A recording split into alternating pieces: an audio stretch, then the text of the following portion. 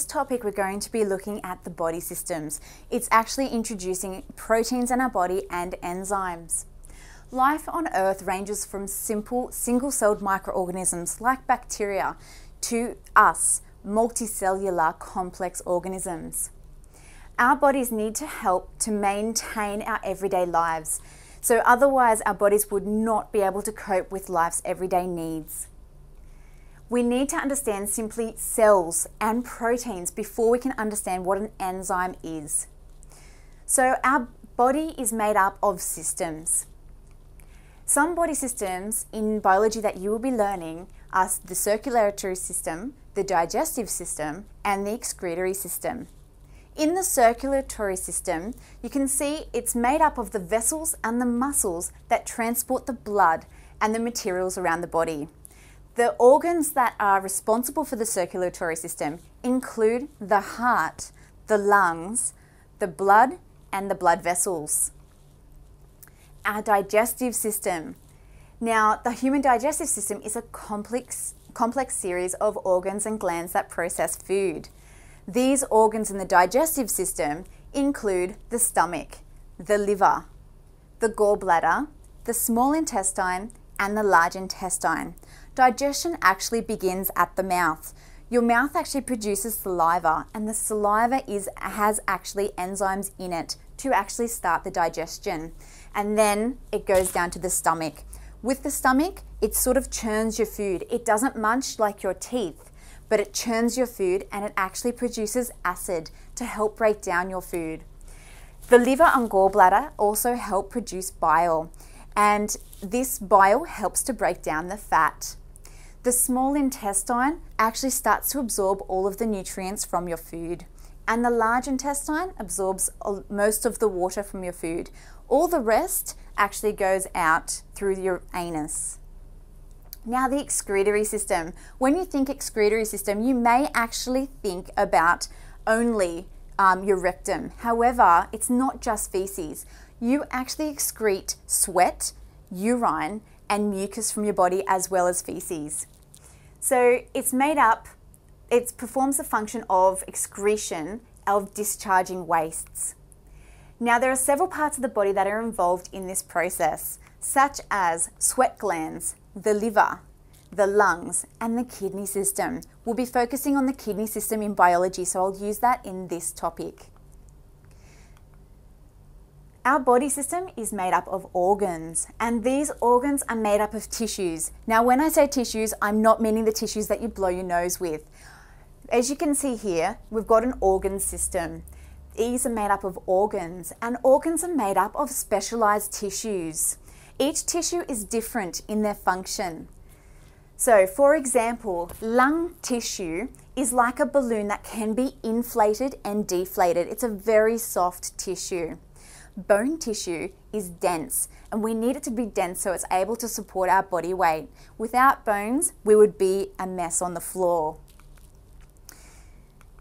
Each tissue is made up of tiny cells, and these cells are also specialized depending on the tissue that it makes up. So bone cells have a special structure to make them strong. Skin is another organ made up of skin cells, and it's actually a very important organ. It's quite special in the fact that it's tough yet soft. If we were to poke our skin, we can't actually penetrate our skin, so it keeps all of our organs and our body intact. Each cell specializes to be able to perform its function. Cells contain our DNA. Now, our DNA makes what you and I, how we are different, so it's very special. They are very specific for their own function. So to be able to function, they must make proteins. What are proteins? So proteins build, maintains, and replaces the tissue in your body. Your muscles, your organs, and your immune system are made up of mostly protein. This guy's muscle here is made up of mostly protein as well, and it's able to perform the function of being able to exert energy. So your body uses the protein that you eat to make lots of specialized protein molecules that have specific jobs. And what it actually does is when you take in protein as food, your body can break down the protein into individual components. And then with these individual amino acids that it breaks it down into, you can make your own proteins to utilize in your own body. So for instance, your body makes haemoglobin, which is a protein. Haemoglobin is the part of the red blood cell that actually helps you carry oxygen around the body. Our body synthesizes protein within each of our cells, but we can also consume protein. Sources of protein include meat, cheese, milk, and fish and eggs. Whenever you consume these foods, they are extremely high in protein and give you that fullness factor. Our body recycles animal protein and can use the building blocks to make proteins that we need in our body. Now, if you're vegetarian, do not worry. You can also get protein from other sources like nuts or legumes. Where can we get protein? These days, we can also get protein from protein powder, which can also be vegetarian. You can even get it from pea protein these days. You will see that bodybuilders tend to have a high protein diet, and what it actually does is it helps build up your body muscles after you have done a workout, and it replenishes your muscles that have worked out, so it actually helps them repair and even build up in size. Proteins are made up of hundreds or thousands of smaller units called amino acids. This is very important to understand. So proteins are a larger molecule made up of tiny molecules of amino acids. The amino acids are attached to one another using peptide bonds, and then they're attached to one another in long chains.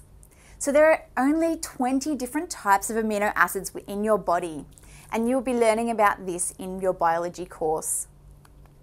The amino acids can be reused to make proteins in your body that need to maintain your muscles, your bones, your blood, and body organs. How are proteins related to enzymes? Well, all enzymes are functional proteins, but not all proteins are enzymes. As you can see in this diagram here, we have got a protein molecule here, which is a long chain of amino acids. Each circle represents an amino acid, and each line here connecting it represents a peptide. So it becomes a peptide chain.